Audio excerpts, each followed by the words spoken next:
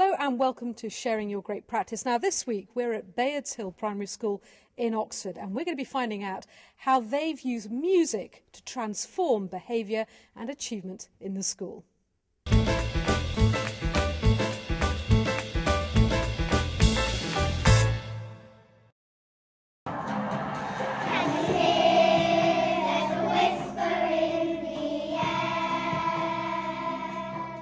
This is Bayards Hill Primary School's very own Glee Club. This is one of countless musical activities and opportunities that are on offer to all children. For the head teacher, music has helped to improve behaviour at school and raise attainment. The school was a low achieving school and it had quite a few issues to address, including behaviour. It's a school that serves an area of social deprivation, and the attendant problems come into school with us. And we were looking at ways of improving the school overall, the whole package that the school presented for the pupils. Because we were fortunate enough to be on the same site as the Oxfordshire Music Service, it was an ideal opportunity, with the help that they were giving us, to introduce more and more music into the curriculum and into non-curriculum activities as well. And that's why we took it on. And we haven't regretted the decision. It's made a significant improvement and difference to the school. Over the past 2 to 3 years, the school decided to dramatically increase access to music for all, offering all Year 3 pupils cello or violin lessons. Well, the VIP programme has been covered by Oxfordshire and by other means. Other grants have supported that. So that music tuition with the violins has been for 3 years now. They start in Year 3 as a large class, and they all get the chance to play mainly violin and some cello. And then in Year 4, the ones that would like to continue, they stay on. And we just try and give lots of performances if we can. That's what they love doing most of all. It's a novelty for them as well. You know, not many of them get the chance to learn an instrument, and the instruments are here, the school has brought in the instruments. So yes, it's a chance that they would never have an opportunity.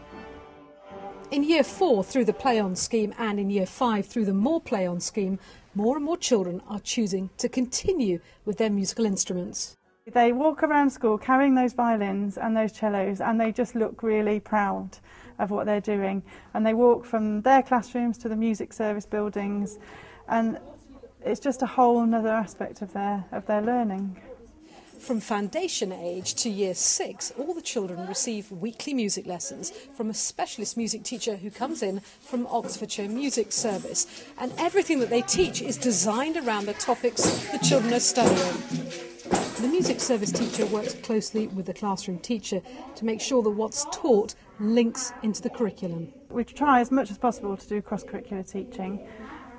So each term a year group has a topic, and everything that you teach is tied in with that topic, and that goes as far as PE and music. And so the teachers that teach the music take the plans from the teachers, and they know the topics in advance, and so they can then prepare their lessons based around the topic that the year group's doing.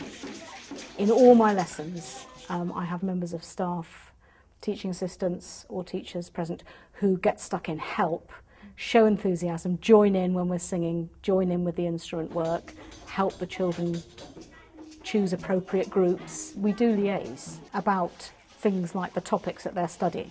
So the Year 5 have been doing Ancient Egypt. So when I have that information, I can go away and find songs about Ancient Egypt.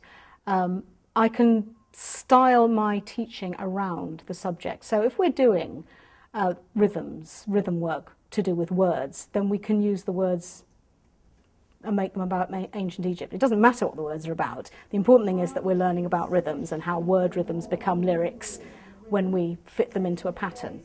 And so the children provided me with the information through the topic work that they'd learnt, and then together we put the words that they'd chosen into a pattern so that it became a lyric, which they could then say in rhythm, you might call it rapping, with instruments, and then we can move on after that to compose tunes, melody lines as well. We might move on to that next. This cross-curricular approach has really helped to embed music in the life of the school.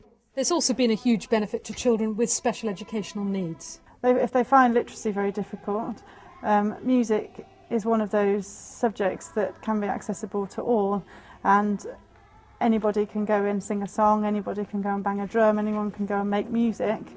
It doesn't matter whether you're low ability, middle ability or higher ability, it's open access to everybody.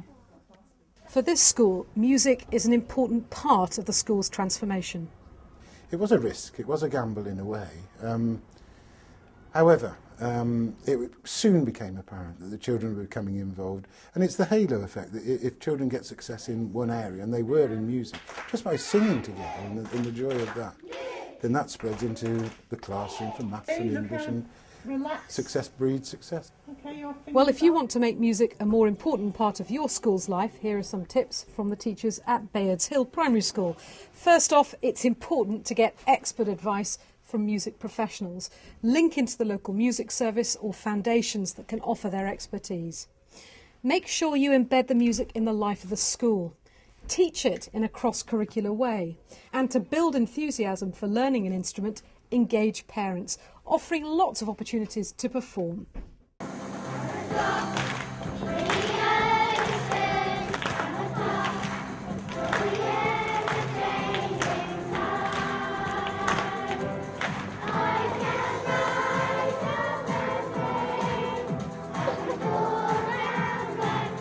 To find out how you can take part in sharing your great practice, then visit the Teachers TV website and find the Sharing Your Great Practice page.